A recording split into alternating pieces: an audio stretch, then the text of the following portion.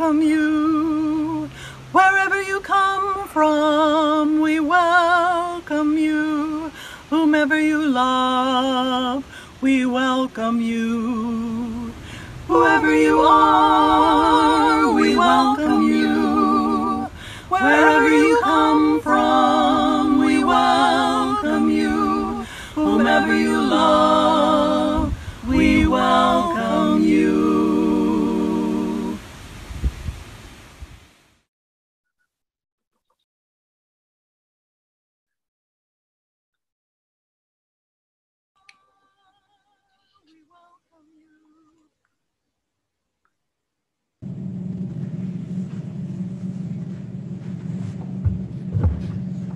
Good morning, everybody. I am Noel McCluney. I'm the current president at MVUC, and I will be presenting service today along with Sarah Rainey-Smithback, who is our Director of Religious Education. Robin Perry and Kevin McCluney are providing technical assistance. Thank you all so much for tuning in today. We are glad that we can keep in touch and support our community, even though we can't be together in person right now. Please be aware that we are recording this service and it will be posted on our Facebook and YouTube pages. We gather today to foster our understanding of our place in the universe, embracing the worth and dignity of all, supporting justice, equity, and peace in our world, accepting one another as we search for meaning, and respecting the connectedness of all life. Please take a moment to think of all your friends at MVUC. Greet them with a comment in the chat box, and remember that you can still reach out to them via email, phone, social media, or video chat. Physical distancing does not need to mean emotional distancing. Let us support one another.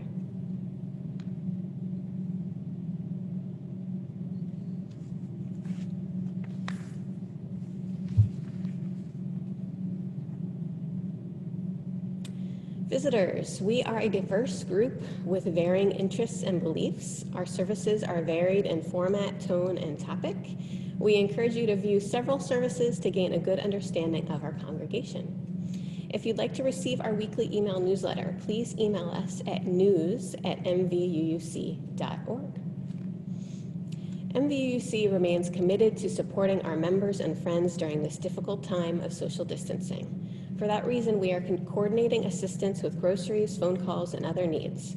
If this sounds like something that would be helpful to you, please send an email to sac@mvuc.org with your name and what kind of assistance you would like to request. Now is the time for announcements. Announcements can be sent ahead of time to services@mvuc.org to be read. If you have an important announcement now, you can raise your hand by clicking the raise hand button at the bottom of the participant box in Zoom. Then we'll announce your name and turn on your mic and camera so you can make your announcement yourself. Robin, are there any announcements today? I do not see any announcements in the email, and I am not getting any announcements in the chat or any raised hands.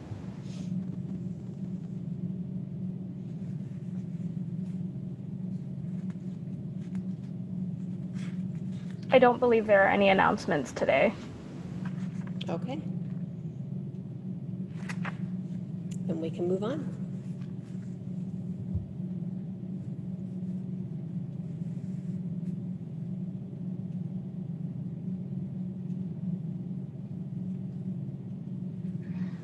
Okay, so now is the time to light the chalice.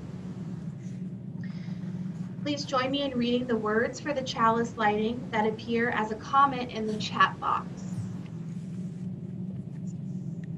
Happiness can be found even in the darkest of times if one only remembers to turn on the light.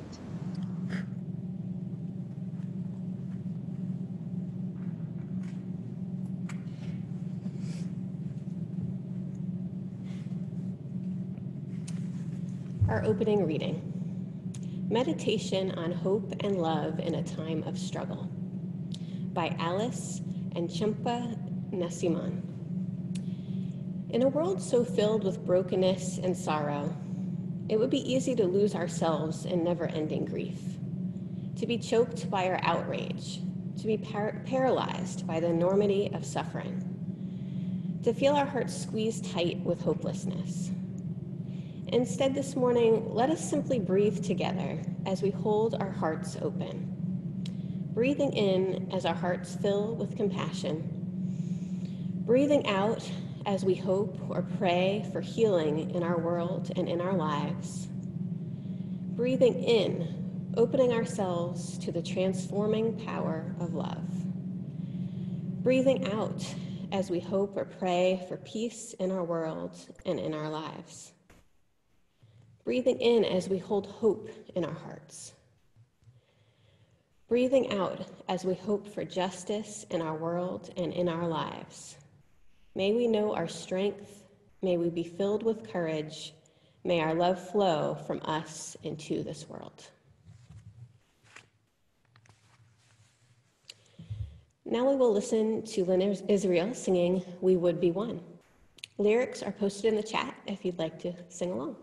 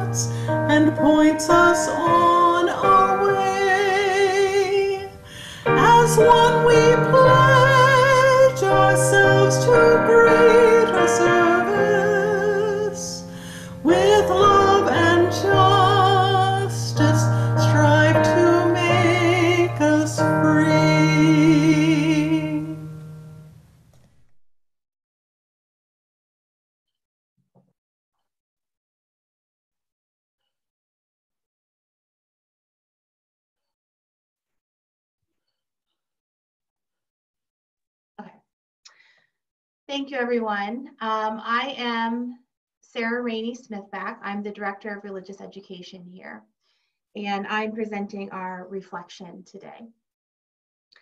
As many of you know, we have run a very successful Hogwarts-inspired summer camp for kids in grades preschool through 8th grade since 2015. Every year, we fill to capacity, usually with an eager waiting list. And it's been an annual event that takes our whole congregation to put on.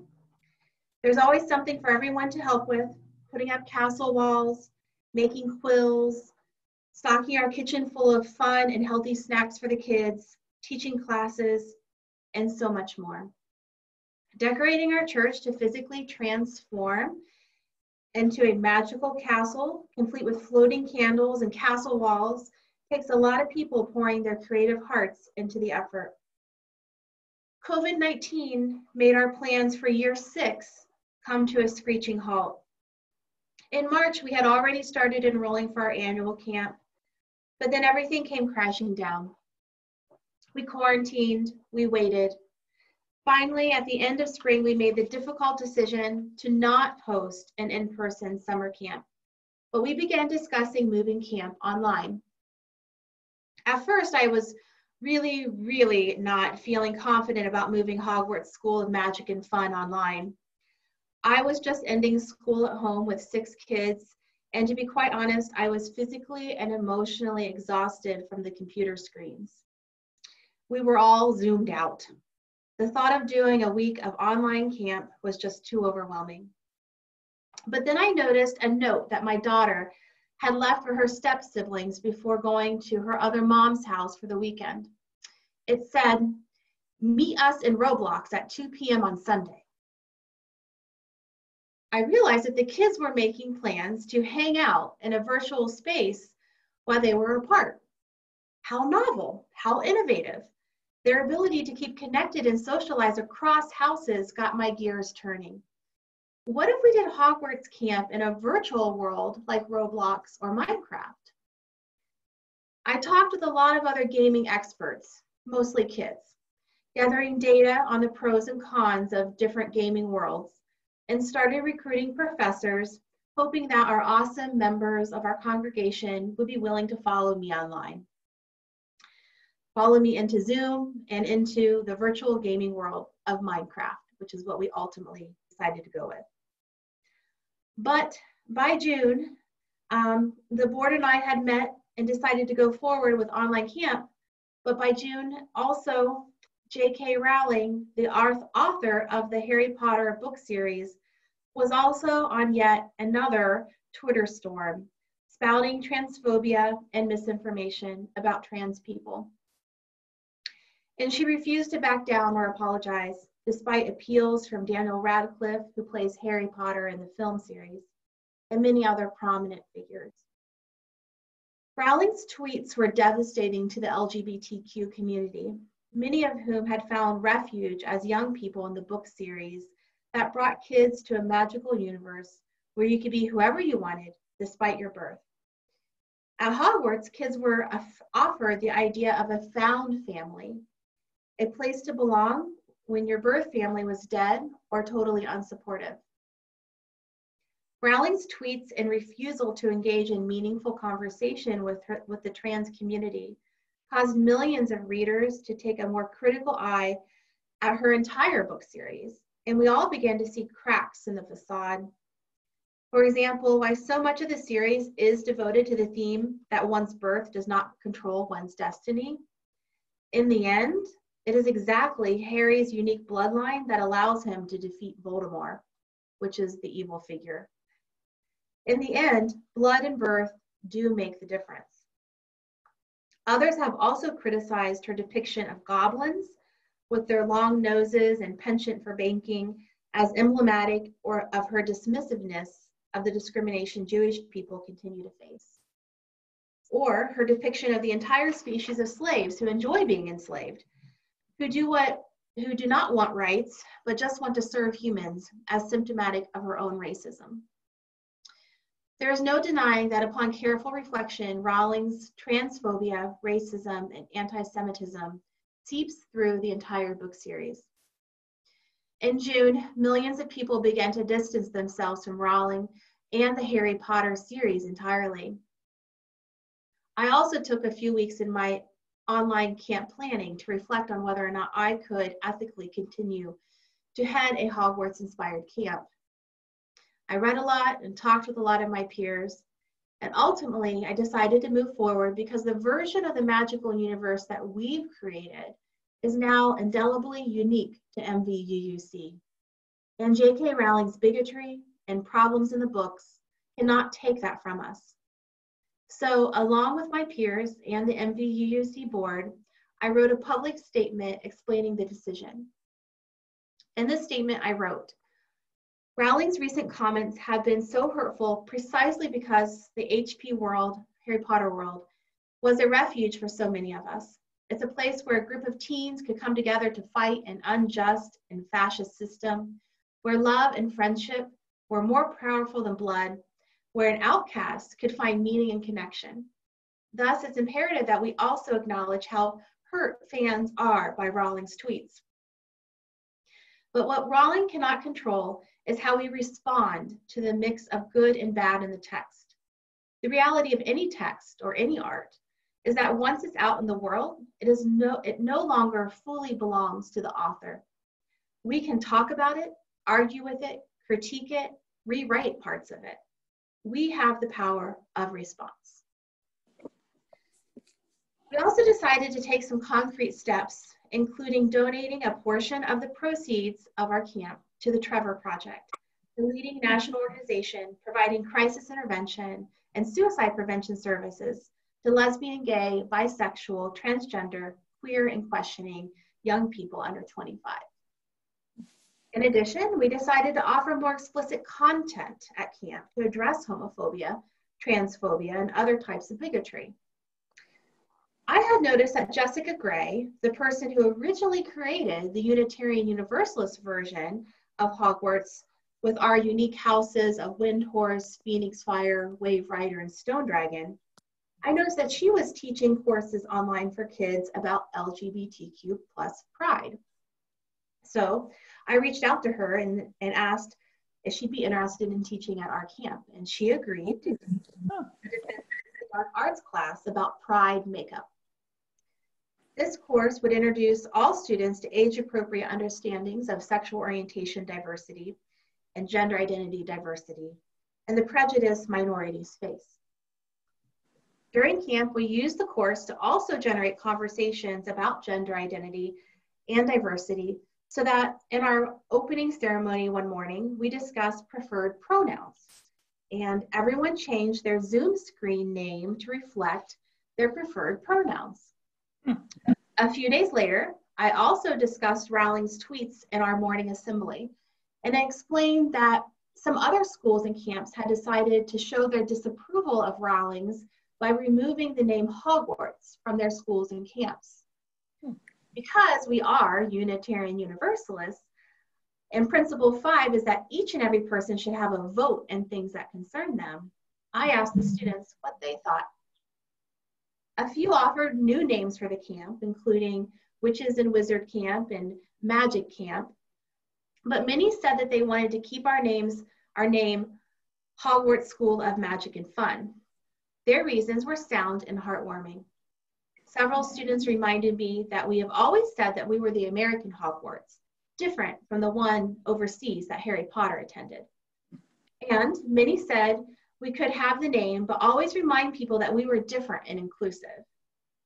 One student also spoke eloquently, explaining that this camp has been such an important part of their life for so many years, and that renaming it seemed to erase that history.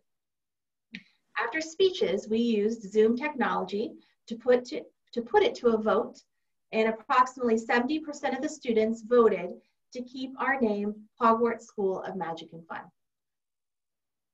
Many parents wrote to me expressing their approval of our open discussion of trans issues and for empowering the students to make their own decisions. One parent also shared on Facebook, this is a quote from this parent.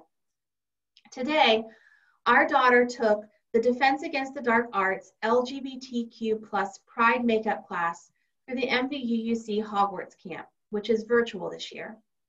It was wonderful to be a fly on the wall listening as someone other than my partner and I said all the things we've been saying for years. The instructor was confident and knowledgeable and accurate, and we weren't the ones who got her there. She was there, and my kid was just in this class with other kids also getting accurate and affirming information. It was amazing. It was such a rare treat, as in it's never happened, to have an experience like the one we had had today, to just be there, no cringing, no bracing, just grateful. Our daughter was moved to share her own transgender status in the class, and after the class, she was especially proud to be repping the rainbow, end quote. Together, our camp staff and students worked to transfigure our version of Hogwarts into something more inclusive, more affirming, and something that seeks to always improve.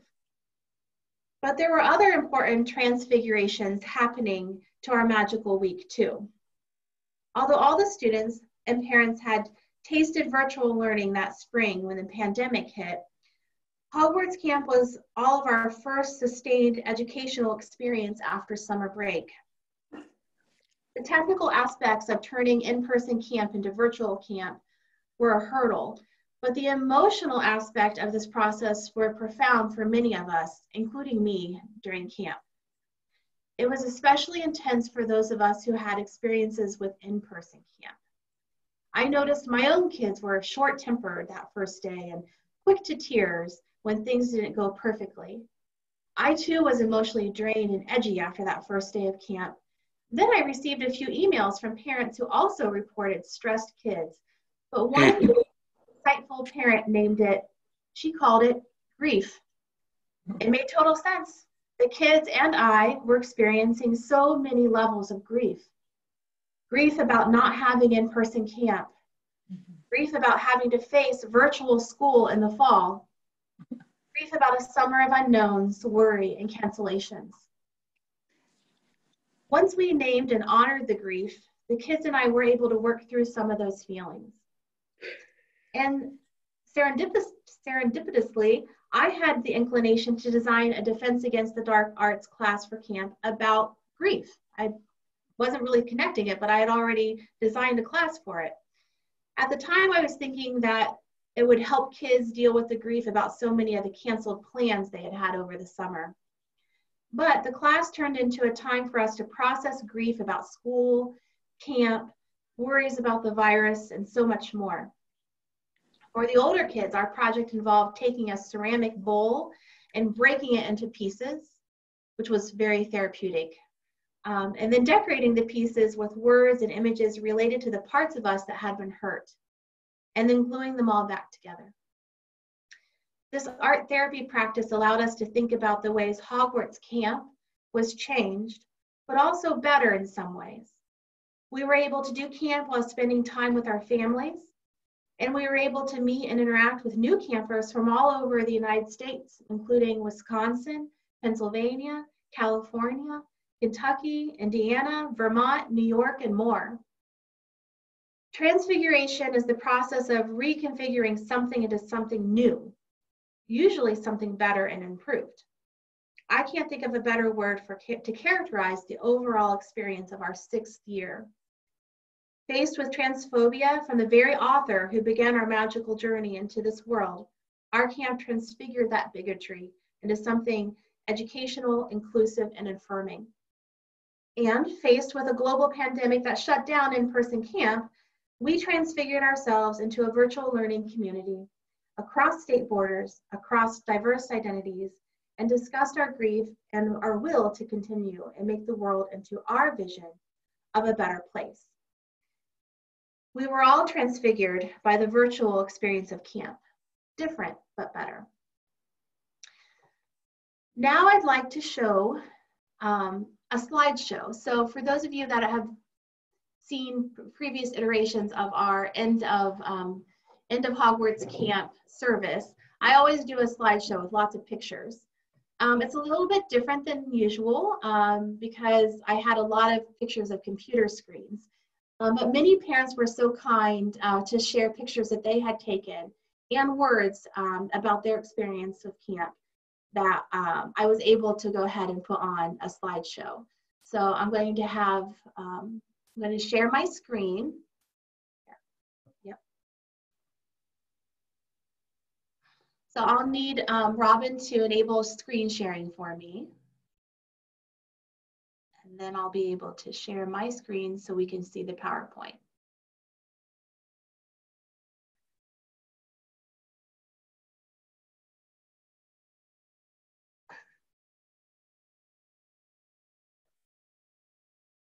Try again.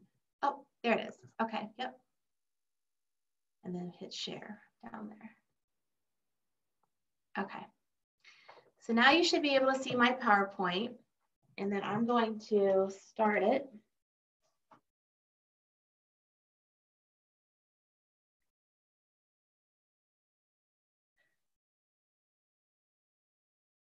Okay, so now you should just be able to click. Okay. So virtual camp was a little bit different because we had to ship classroom supplies to everyone that registered. So as I mentioned before, we had a lot of students that registered not locally. And so one of those pictures is all the different the priority mail packages we had to ship out through the post office to reach those students. And then we also have a picture there of the example of a bag for class. So Professor Falcon did a transfiguration potions class where she transfigured raw ingredients into Quidditch quaffle power balls. And so the ingredients were in that packet. So each class had its own little baggie with all of the materials. For the local kids, I also delivered the boxes in person. So that's a picture of me delivering.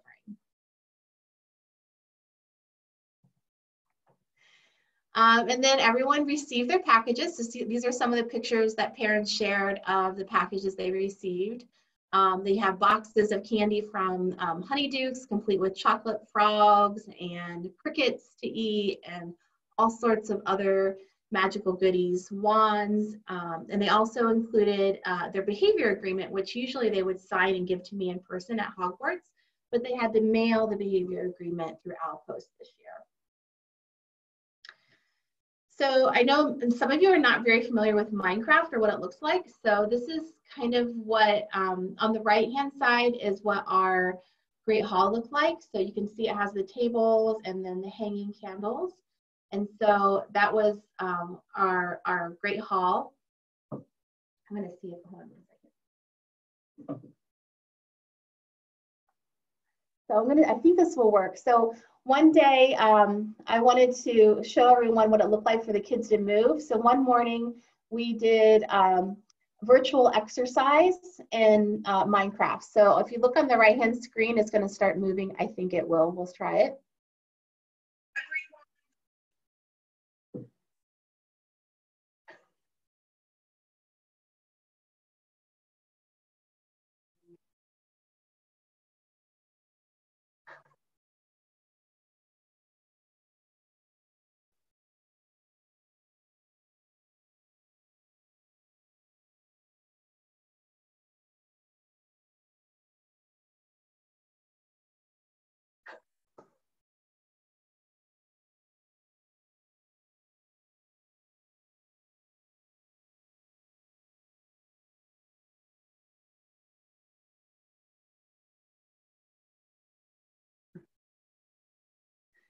So as you can see, they would move around in Minecraft, but then we would be talking and listening to each other over Zoom.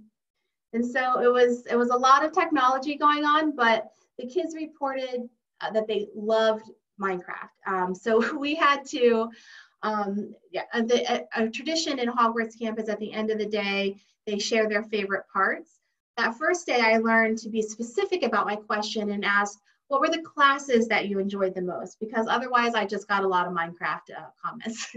So they really liked Minecraft and exploring it. It had everything in that world, including Quidditch field, Hogsmeade, the maze, lots of different places and parts of Hogwarts that you would know from reading the books. And so it was really a good place for them to explore. On the left-hand side there, we had our theme this year was Worlds Apart, Worlds Together. And so one day we had a World Challenge Day, and each house was challenged to make a kind of sculpture in Minecraft to represent World Challenge Day. So that's what that image is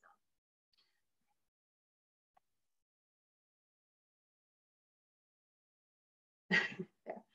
Each house was also asked to complete or engage in some kind of service project. This was a little bit harder this year because in the house common time, they were in Minecraft. So it was very difficult for some of the students to not just keep exploring the castle and to focus on service projects. But many of the houses were able to do service activities. So for example, Phoenix Fire collected food for the Brown Rag Project. And Riley is in Stone Dragon they picked up trash in their area. And so this is a picture of one of our campers, Riley, picking up trash near his house. So I have some class pictures. So this was potions class, which is always one of our best classes.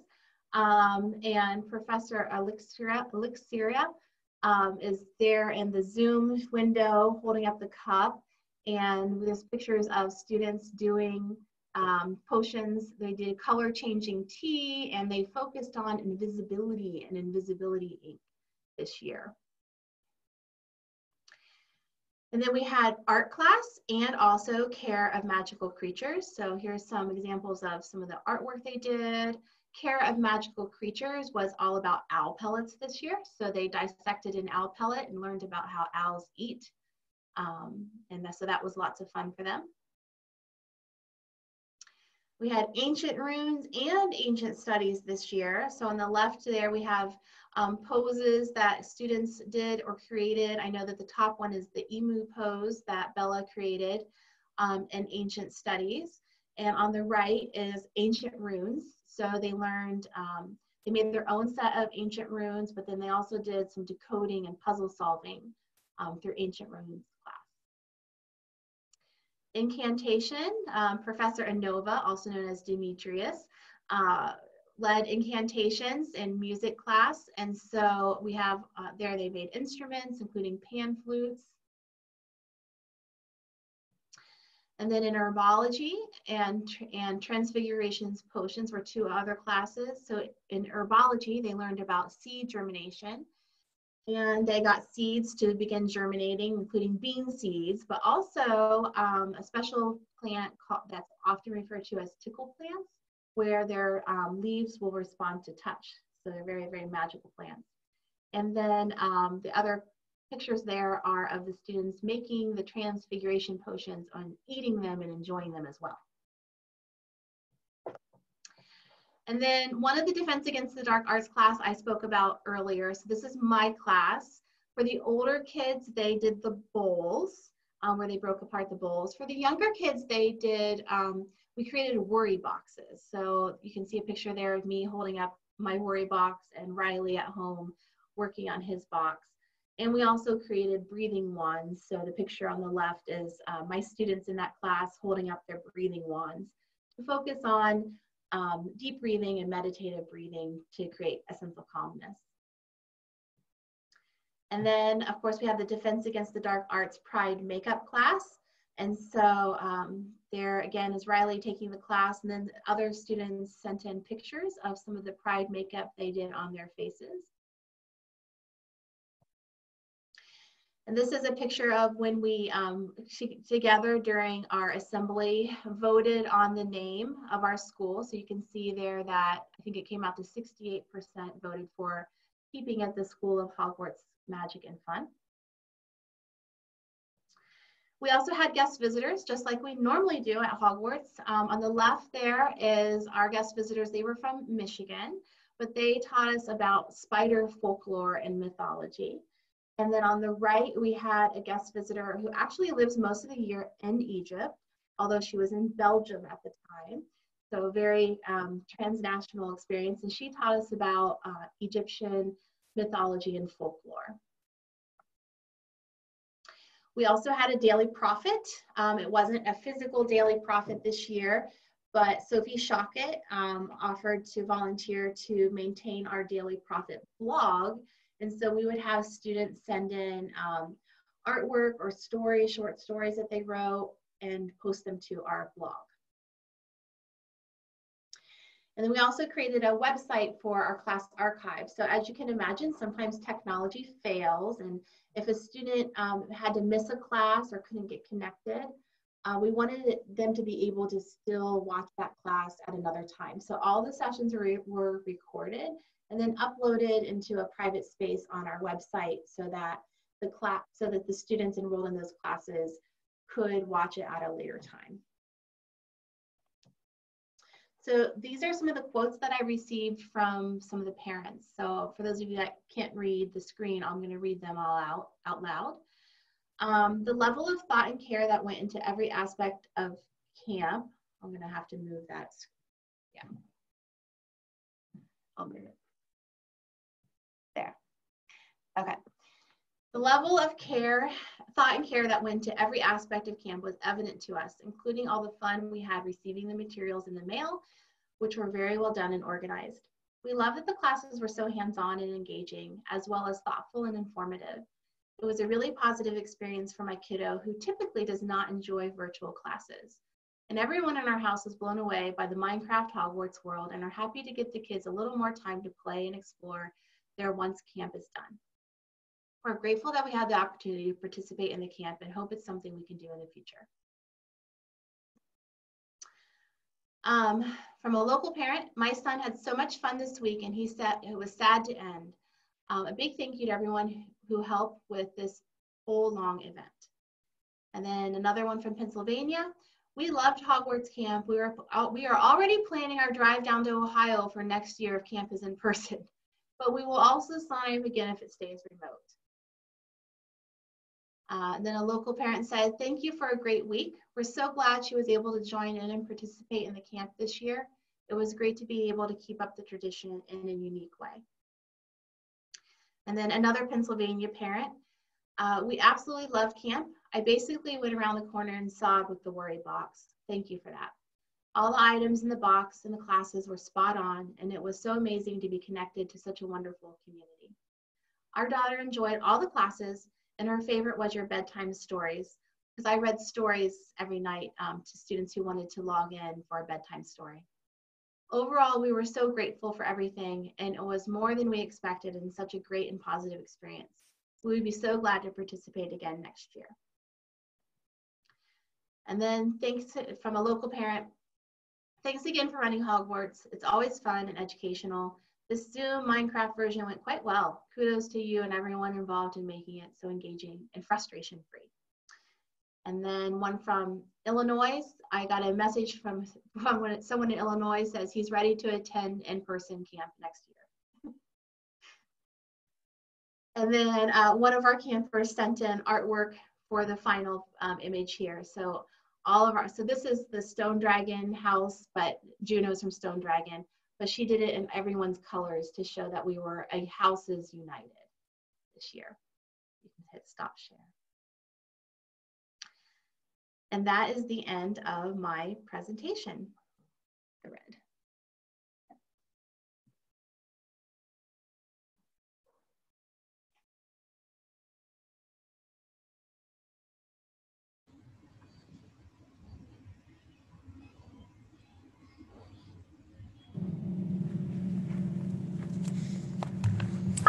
Thank you, Sarah. That was so fun to see all the pictures. Now, more than ever, we are counting on your pledge payments and donations to help sustain and strengthen this congregation that is so important to all of us, supporting our efforts to be a community of love, truth, justice, and service. Please click on the link in the chat box or scan the QR code and be sure to select the correct designation on the drop-down box when you donate. Thank you.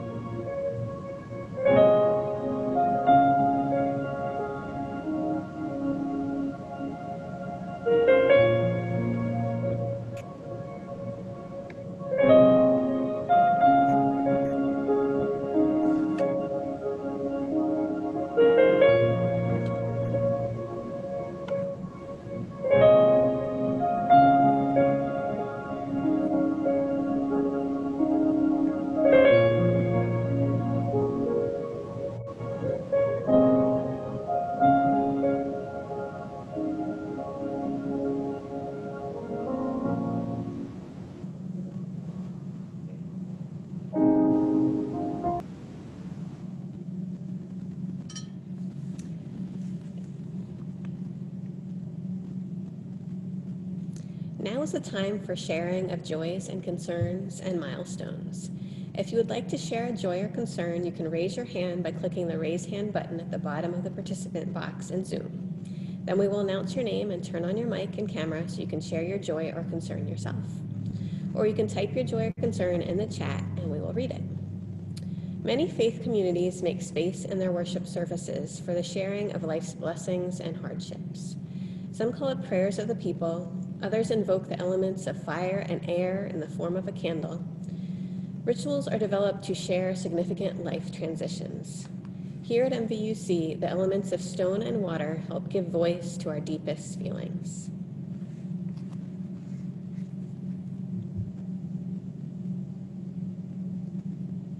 Okay, so I see that there is a concern from Winnie. Winnie, I am going to unmute you and ask you to start your video.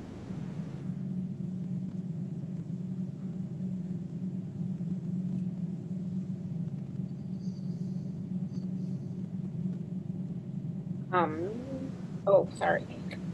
Hi. I just want to express a concern for everybody who's, I guess, experimenting, I don't know if that's the right word, with going back to some sort of in-person, particular educational experience this fall. My daughter's at a small college in Maine, and the students are coming in this weekend. She's in a residential facility where 200 students will be moving in. So I'm concerned about her and all of them, but and just a general concern for everybody that's trying this out in this unusual time and hoping for their good health. Thank you, Winnie. Becky Croak has a joy, so I am going to unmute and ask you to turn your video on as well. There we go. Hello. My joy, do you hear me? Yeah. Okay. My joy is that my middle son, Kevin, and his wife, Erica, welcomed their second child, Austin Jeffrey, on August 9th.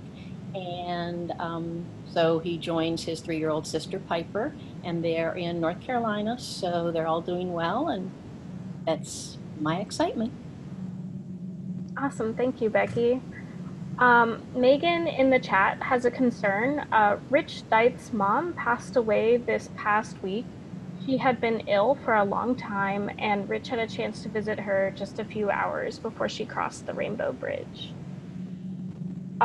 Moving on to Susan Rogers' joy in the chat. Her brother visited this weekend to visit with our mom outside on Sunday. So glad he got a chance to see her. And Megan seconds Winnie's concern. And I do not see any other raised hands.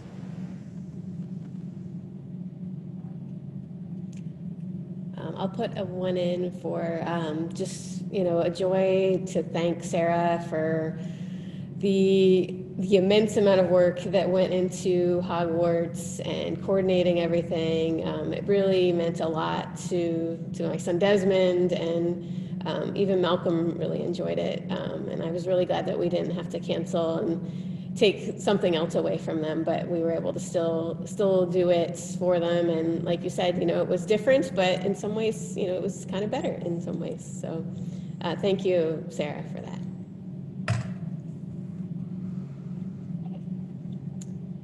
And then I will place one more stone to represent all the joys and concerns still in our hearts.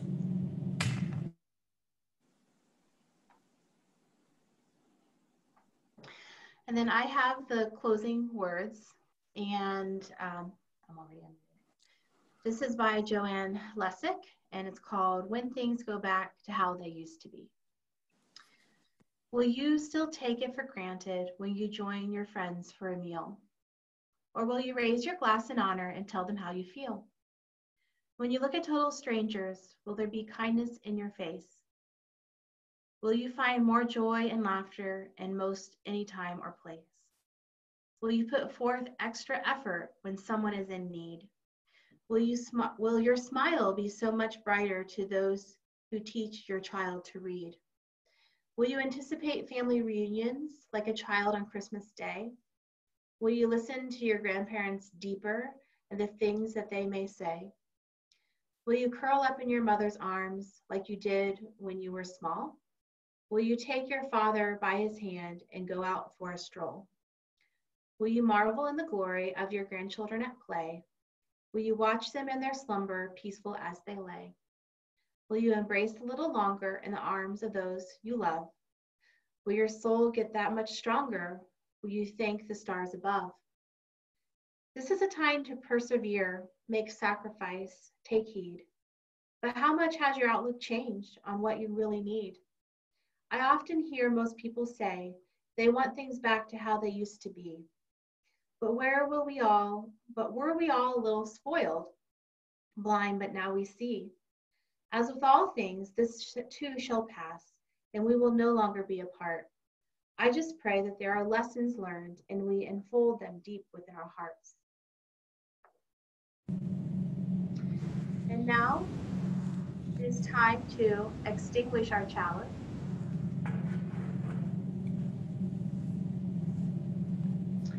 So again, you can join me in reading the words for extinguishing our chalice that can be found in the comments in the chat box. While we may come from different places and speak in different tongues, our hearts beat as one.